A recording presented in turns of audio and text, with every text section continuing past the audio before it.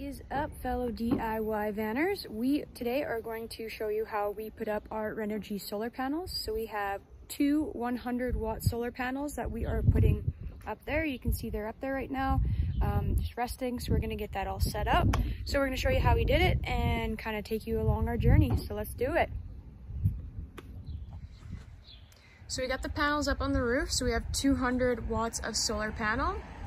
So now we're just trying to lay them out, figure out how best to mount them, and then we have kind of that little housing. So we're just going to decide where we're going to put that housing so that we can drill holes into the van and then run the wires into the van. So just doing a little bit of mapping out and figuring out exactly where everything needs to be placed so that we can fit all 20 feet of our wiring and get it to the battery / solar charger. So this is the housing that we bought straight from Renogy. So basically you will drill 2 holes into the roof that will fit the wiring, and then you put this over top and then you'll silicone around so that you have kind of like a little house for the wires to come out.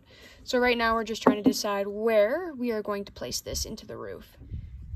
So right now we're just getting the connectors and we're just going to lay out all the wiring just to make sure that where we're going to place that housing is actually going to be in a good spot where it's going to be easy to get all the wires through and run through the van. So just a bit more planning and being 100% sure before we start drilling holes in.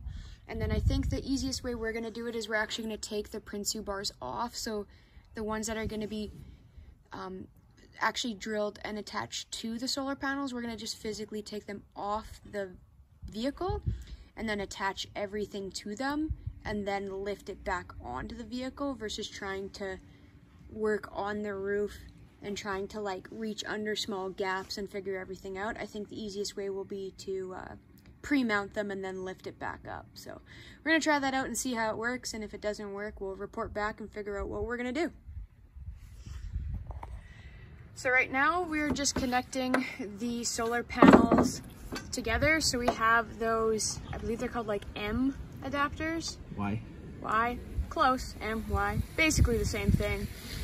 So basically we have the Y connectors. We're just gonna put this solar panel connected to that one, and then we will have them together so that we can plan out where we're gonna put this little housing here, which we're planning to put underneath the solar panel so that not only will it be sealed, but it'll also be protected by the solar panel, so less likely to get water and stuff on it. And we will be running our solar panels in what, Joel? Parallel. We'll be running them in parallel. I am the electrical master here, so I know all the important words. All right, so that's what we're just kind of working on right now. Yep, I'm gonna help him, so I have to put the camera down. Slide it forward. There, okay. So we are now putting together the Y connectors, right, Joel? Y. And we'll be putting them in parallel. Positive to positive, negative to negative. Yes. Should we talk about Joel's color coding system here? This isn't mine yet. It's not yours yet? Oh yeah. We just had like a 5-minute argument on the logistics of color coding. There.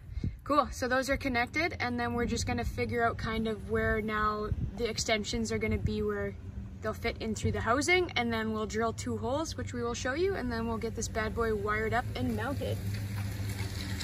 Okay, so that is where the wires are gonna be sitting basically, and then we have a 20-foot extension that will then be running through that housing. So we are going to basically just be drilling 2 holes and putting this housing somewhere kind of right in there. And then that way we can run the wires internally in the van so that they're protected versus externally along the rack, which was originally what we thought we were gonna have to do. We'll also show you on the wires, we have a 20 amp fuse. That's actually an external, like completely waterproof one that just connects into one of those wires. So we will also show that. So we are just confirming our measurement just to make sure that we have enough space between the pillar gaps, or like the cross members, that we have enough space for the wires to then be run inward towards the wall, and then we're going to run it along with the rest of the wiring assembly inside, which we will show later. But right now we're just finalizing our measurements. All right, Third set of holes going in the van.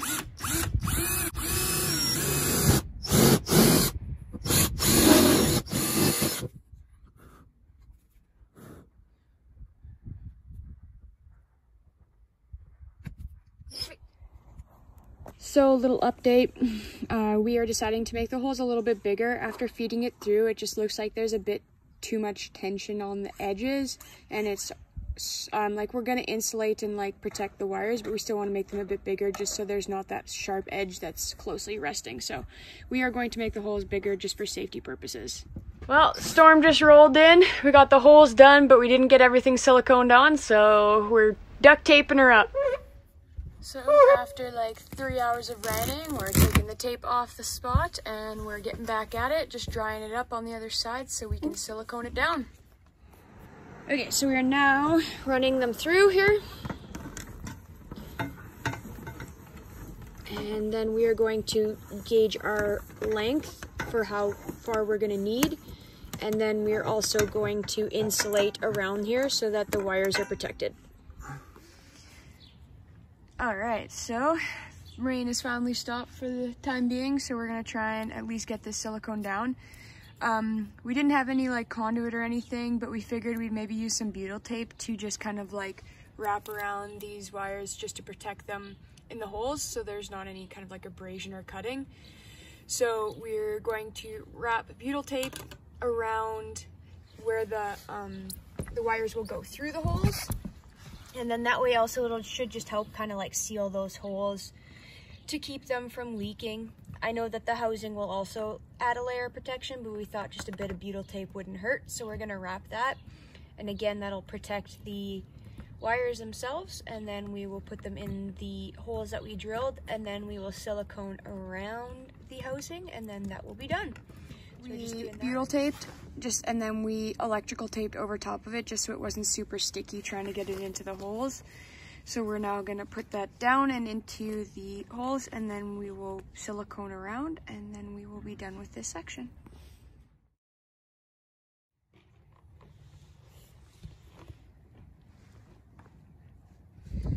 So we now have the one solar panel attached to that bar. And then we are going to get the other bar and have everything attached over there and then the other solar panel. So slowly coming along.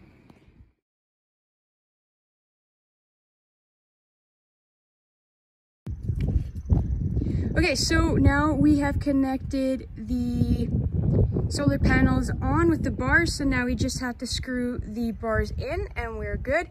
Everything is connected in there, just underneath, you can see. They're there.